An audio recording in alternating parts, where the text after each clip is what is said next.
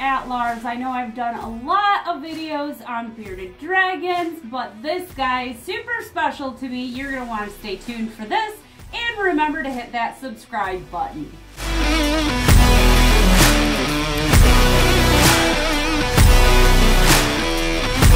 So this is Aramis. Aramis is actually a very, very old guy. He is a little over 11 years old. Now, I got him from a pet store way back when. If you guys have watched our first video, you know what I'm talking about. I raised this guy from a baby, and he and his predecessor, Athos, are part of the reason why the rescue got started.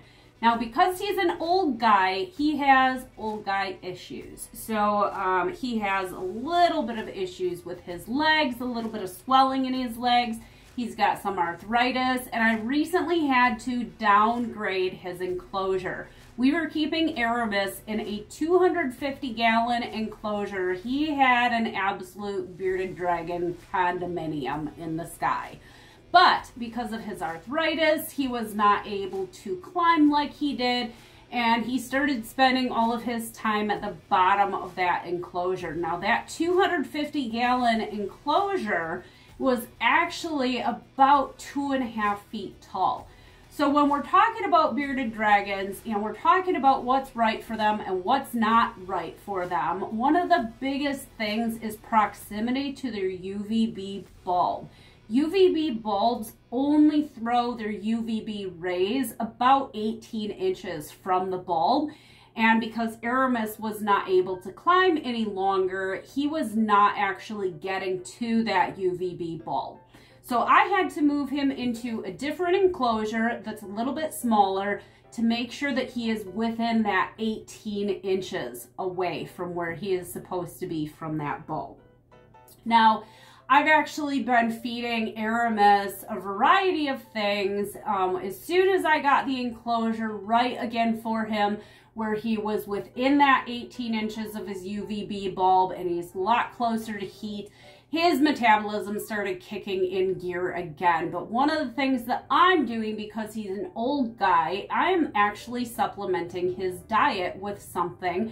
It's actually a combination of an all-natural, pureed baby food, no artificial colors, no preservatives, no nothing. This stuff is just canned.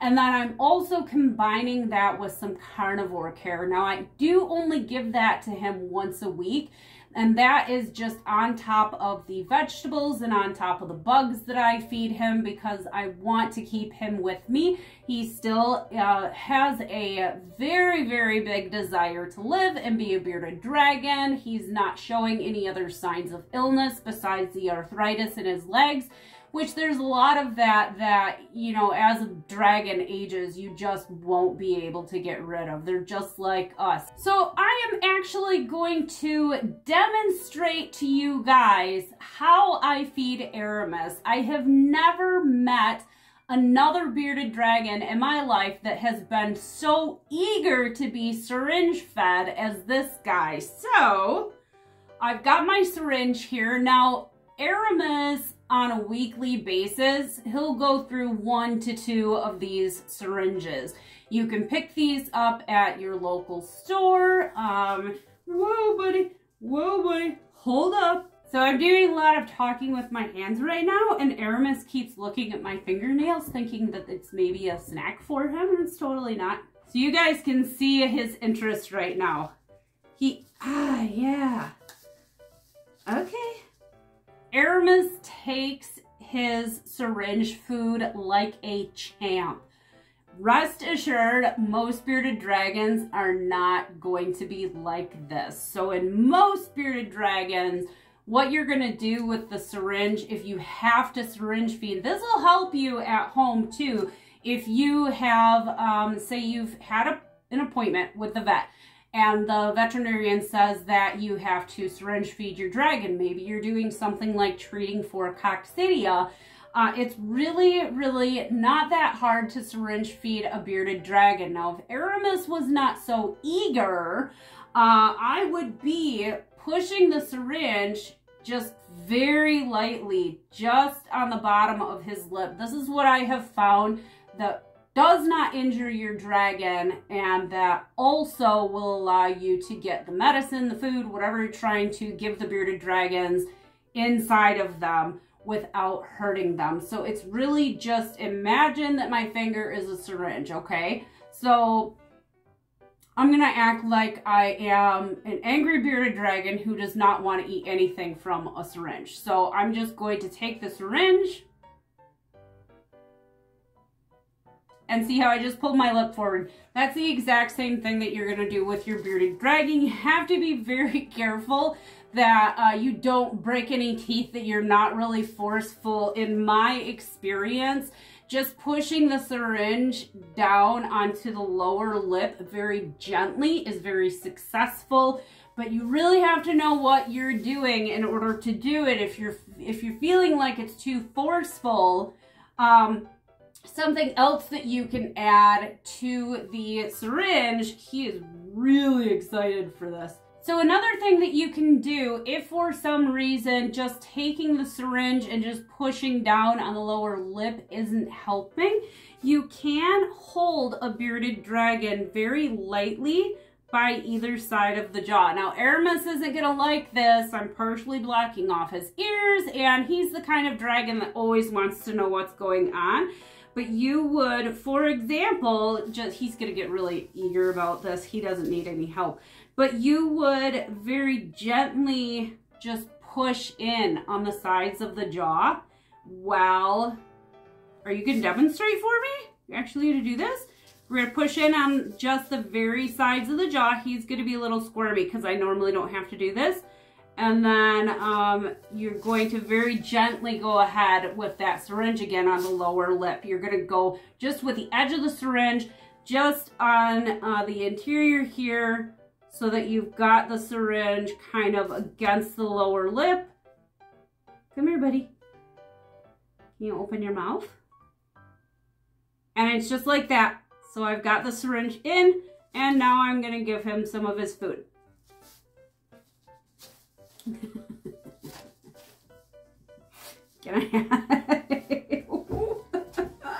Can I have that?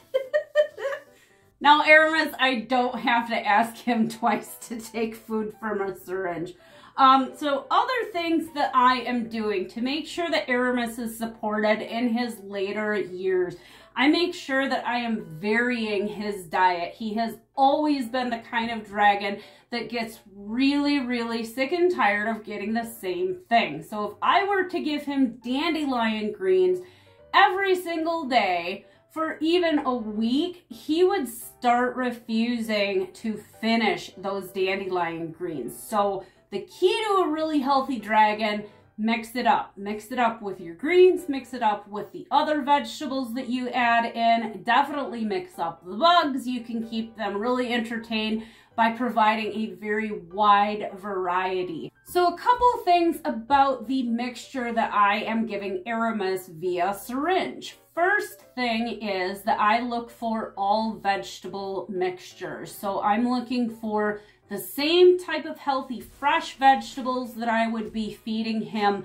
if he were eating normally all of the time. So I'm looking for things with carrots and sweet potato. I will use like a butternut squash, green beans, peas.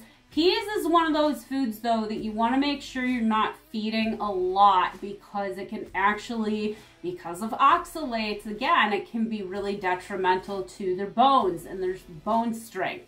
So another thing that I'm doing when I put the carnivore care in there is I'm providing some really healthy protein for this guy.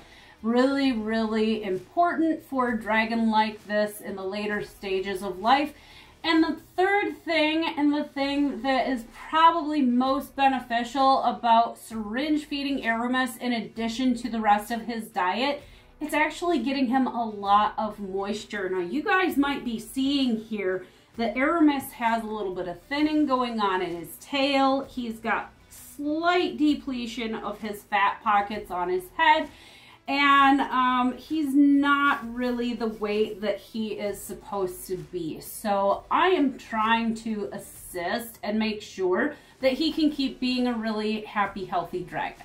All right, guys, thank you so much for watching this week's video. I hope you learned a couple of things and enjoyed. And if you guys ever have any questions about any reptiles or birds, definitely feel free to shoot a message out to us on Facebook or via email.